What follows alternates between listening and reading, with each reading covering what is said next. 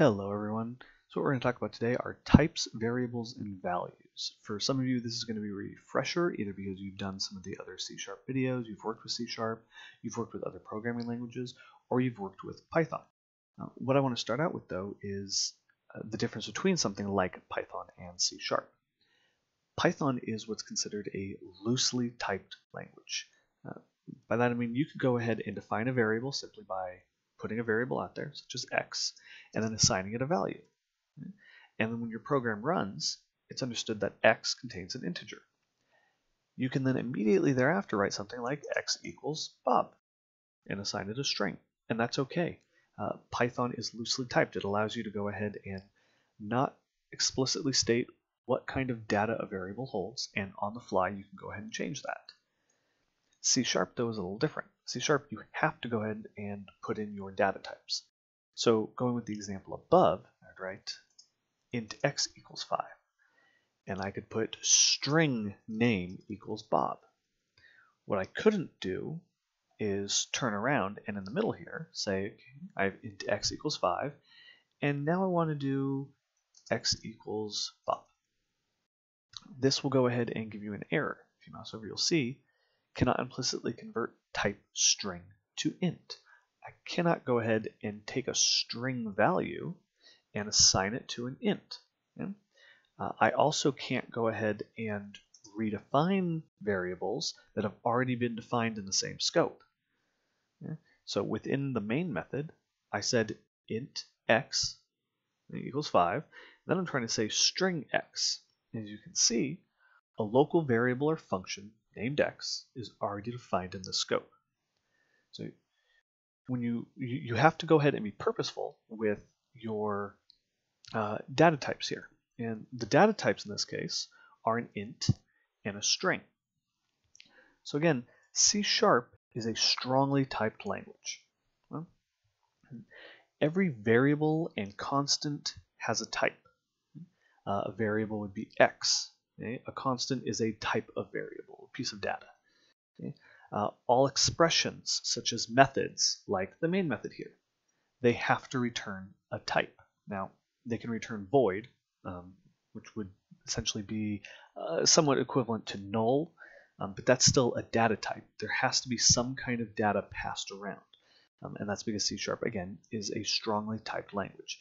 Now, variables and types and values can all be made up of built-in types such as ints and strings.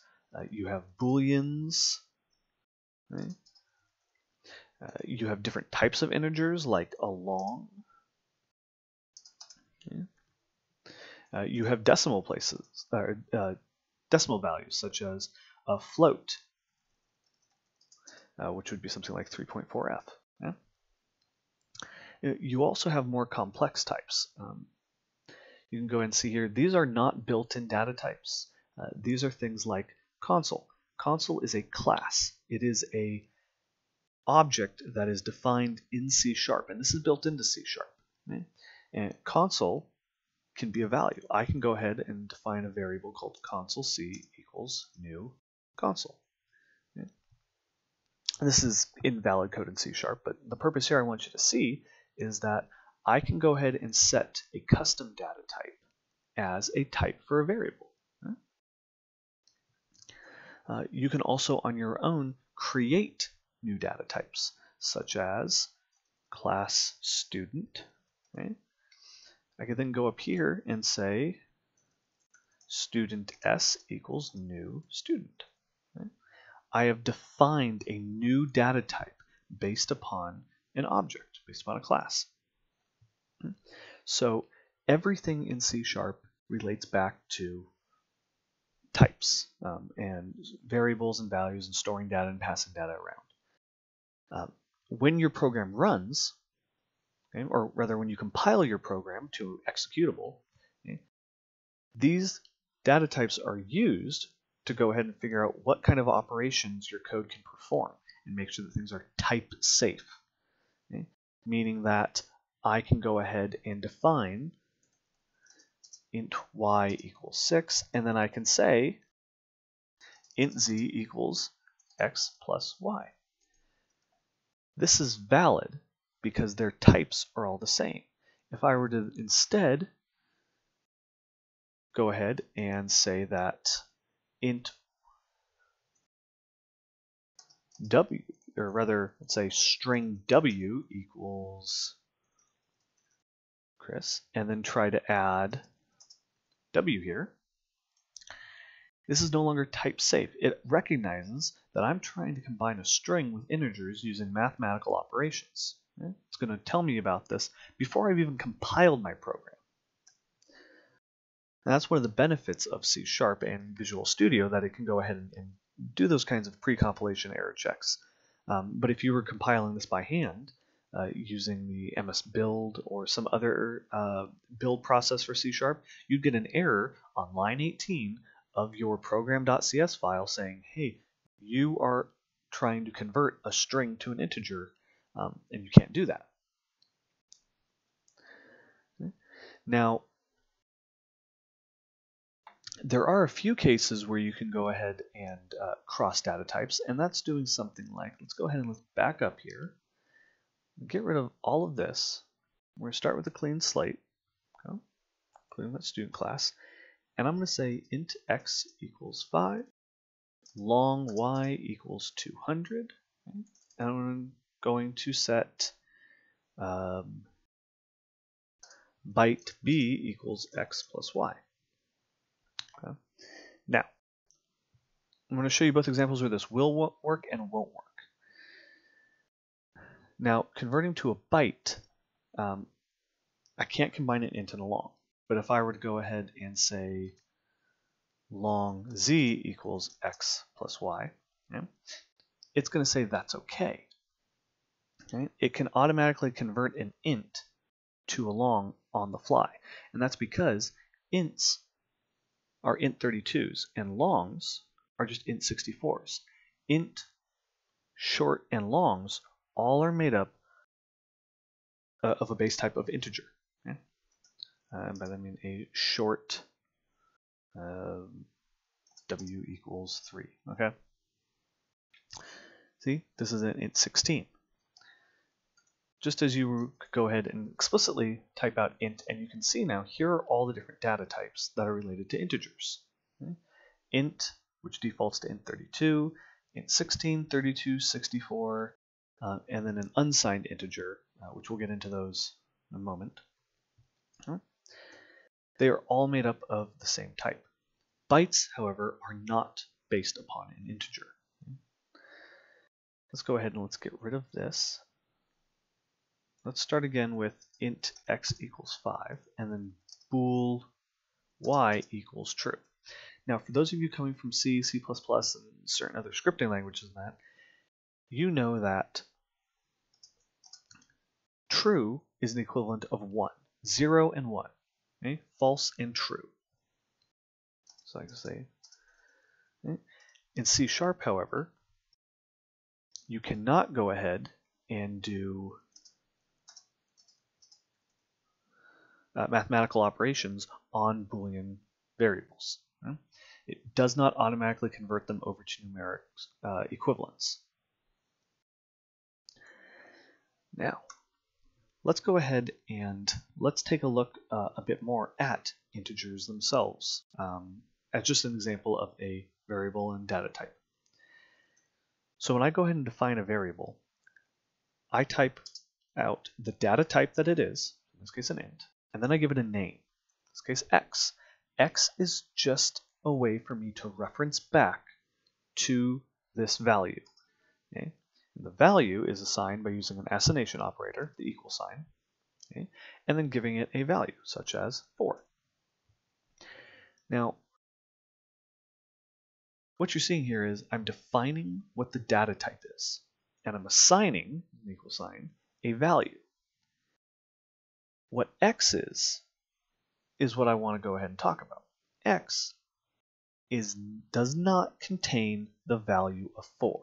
It's not like a mathematical operation where you just are substituting in a placeholder variable for an assigned value. In programming, what a variable is actually an address. Okay? X is an address to memory, and in that location in memory, at that address, is the value that I have assigned to this variable. So I have my address and who's at that address. Okay, so it's living at 101 Ramington Way. Okay, yes, bad joke, but RAM is what I want you guys to understand here. A lot of you are familiar with RAM, your hard drive versus your RAM. RAM is random access memory. Variables that are created on the fly like this, okay, are stored in RAM when your program's running. Okay? And when the program ends, those locations in memory are freed up. They are gone ahead and marked as being able to be reused, essentially. Okay? So again, when defining variables in C#, it is a strongly typed language, so you have to give it its data type. You then give it a name, okay, your variable, your placeholder for what you're going to refer back to in your code, and then your assignment operator and your value. In this case, I have defined an int data type, a variable of x, and I've assigned the value of 4. And when I call x, somewhere in RAM is an address, is a location that x refers back to. And if I call x, it goes to that location and returns to me the value that is currently stored there.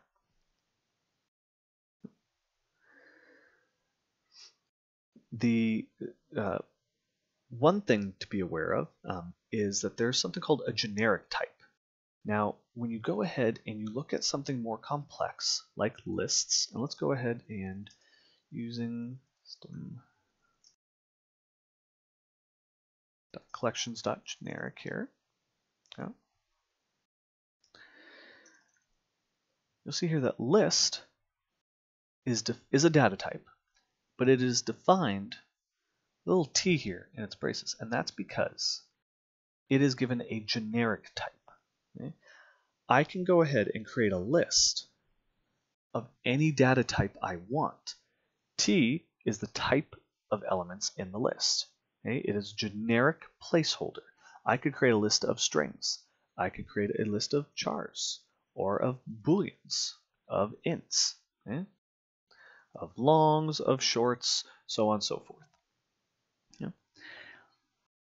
The generic type can be declared with one or more type parameter that serve as a placeholder for the actual type, okay? Also called the concrete type. Okay? This would be the concrete type as opposed to T, which is my generic type. When you go ahead and use the data type, in this case a list, in your code, you have to replace the generic T with an actual data type.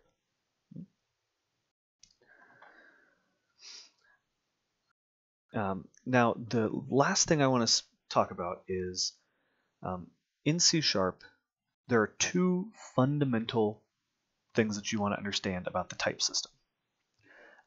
First of all, it's that it supports inheritance. Now, we're going to get into that later on, but you have base types, such as an integer. Okay? Or actually, let's go ahead and look at it this way. You have a base type such as an array. Okay? Now, an array is a collection. I could go ahead and have a collection of strings, and I have a collection that can hold 5 strings in it. Okay?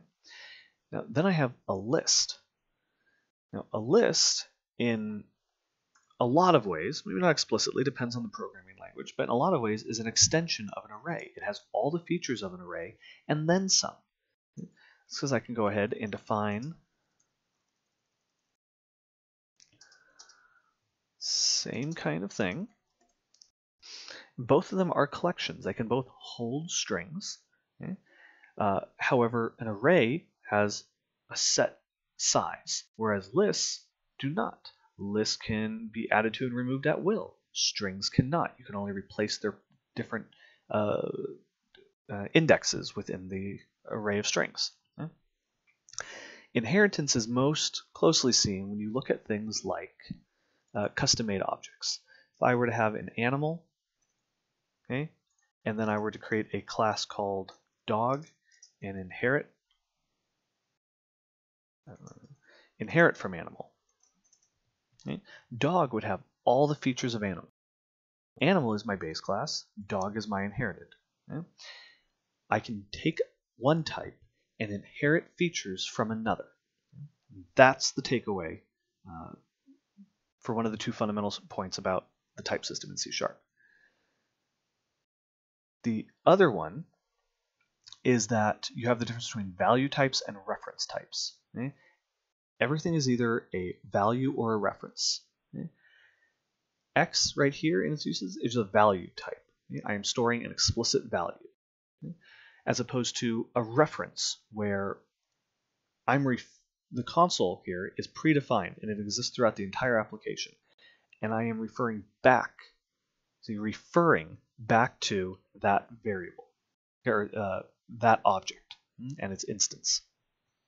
We're going to get more into value types and reference types in another video, and we'll do a much better, thorough explanation of them.